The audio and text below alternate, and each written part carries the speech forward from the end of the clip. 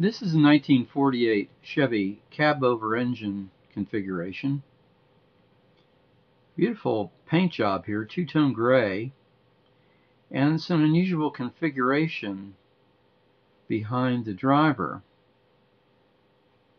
Unfortunately, I couldn't get access to the interior, but I did get a view of the back compartment, and there is in fact a seat back there. So there appears to be a connection here between the cab and the rearward area, seating area. And as you can see, it appears to be open. I tried to get you can get a shot all the way to the back of that extended cab.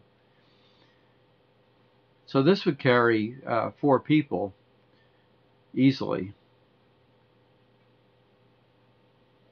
This is the kind of truck I grew up with. Chevys of the 40s, very familiar style for me. And I'm assuming that the bottom compartment there is for towing equipment. And this has the plate here to accept a trailer. Beautifully finished.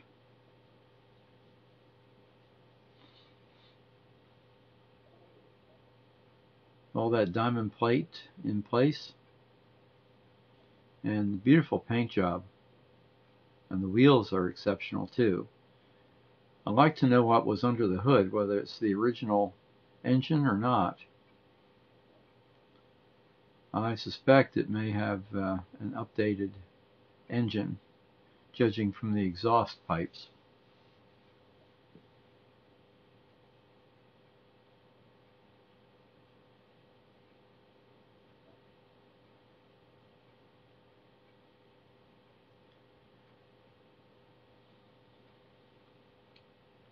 Very nice, and you seldom see these cab-over engine trucks, so this is a very nice display here.